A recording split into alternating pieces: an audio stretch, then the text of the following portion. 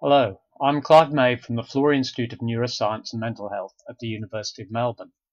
The Symposium, The Role of the Renal Nerves in Cardiovascular and Renal Function, organised by Drs. Campos and Bergamaschi, was held at the first PanAmerican Congress of Physiological Sciences at Iguassu Falls in Brazil in August 2014. Symposium reports based on each of the 5 presentations will be published in the May edition of Experimental Physiology. The goal of the symposium was to review new advances defining the importance of the efferent and afferent renal nerves in sodium homeostasis and the effects of renal denervation and reinnervation on cardiovascular and renal function. First, some background. Based on the findings from many groups, it would be expected that destruction of the renal nerves would reduce blood pressure because the efferent renal nerves play a major role in stimulating renin release, causing renal vasoconstriction, and inducing renal sodium retention. There is also evidence that in hypertension, increased afferent renal nerve activity may cause a reflex increase in sympathetic outflow and worsening hypertension. Numerous studies have shown that surgical renal denervation reduces blood pressure in animal models of hypertension, and surgical sympathectomy was used to reduce blood pressure in hypertensive patients in the 1940s and 50s. This procedure was abandoned due to side effects and the advent of effective antihypertensive drugs. There are, however, many patients whose blood pressure is not effectively controlled with multiple antihypertensive drugs. There has recently been a revived interest in renal denervation as a treatment for hypertension, following the development of a catheter-based technique that selectively denervates the renal nerves. Considering the possible widespread use of this technique in cardiovascular disease, it's critical to understand the role of the renal nerves in hypertension. The papers in this symposium present recent findings in this area. First, Dr. Campos presented studies of the mechanisms underlying sympathoexcitation in a renovascular 2-kidney 1-clip model of hypertension, where there is evidence that sympathoexcitation is an important factor maintaining the hypertension. He described studies showing that rats with 2-kidney 1-clip hypertension had an increase in AT1 receptors and NADPH oxidase in the RVLM and PVM. Interestingly, administration of Tempol or vitamin C intravenously or by microinjection into the RVLM or PVM significantly decreased blood pressure in 2-kidney 1-clip rats. This was supported by findings that chronic treatment of 2-kidney 1-clip rats with vitamin C reduced blood pressure and expression of AT1 receptors and NADPH subunits in both the RVLM and PVM. Furthermore, overexpression of superoxide dismutase in the RVLM using an adenoviral vector reversed the hypertension. These findings support the notion that increased oxidative stress in sympathetic premotor neurons contributes to the maintenance of renovascular hypertension. Dr.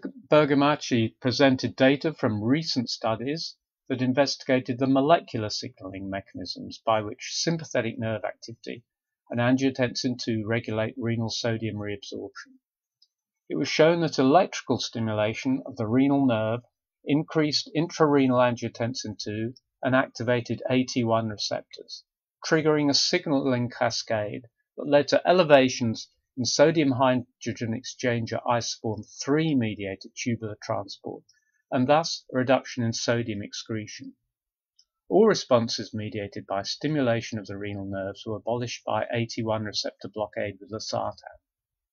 These findings demonstrate that acute increases in RSNA activate intrarenal AT1 receptors, which subsequently increases sodium hydrogen exchanger isoform 3 mediated transport, resulting in antinatriuresis and antidiuresis.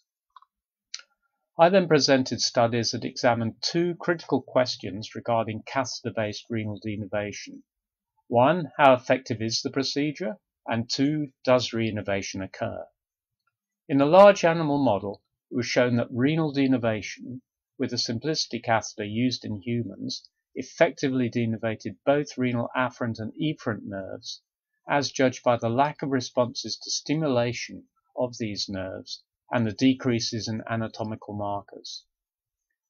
Denervation of the distal portion of the renal arteries, where the nerves are close to the artery, may have accounted for the high degree of denervation seen. Interestingly, by 11 months after catheter-based denervation, functional and anatomical evidence of afferent and efferent renal nerve reinnervation was found. These findings challenge the current presumption that a permanent loss of renal afferent or efferent renal nerves after renal denervation underlies a long-term reduction in blood pressure in hypertensive patients. Dr. Nishi then gave an overview of the evidence that both efferent and afferent renal nerves influence the renal regulation of arterial pressure and body fluid balance. Her studies of 2-kidney 1-clip hypertensive rats demonstrated large increases in RSNA to both the ischemic and non-ischemic kidneys. Other findings indicate that selective desensitization of the renal afferent nerves with intrathecal capsaicin attenuated the increase in blood pressure in 2-kidney 1-clip rats, and denervation of the ischemic kidney reduced the level of hypertension. These studies indicate an important role for both the renal afferent and efferent nerves in determining renovascular hypertension. Finally, Dr. Oliveira Sales presented findings from a study that investigated whether cell-based therapy could repair the kidney damage induced by renal artery stenosis and whether renal function was improved.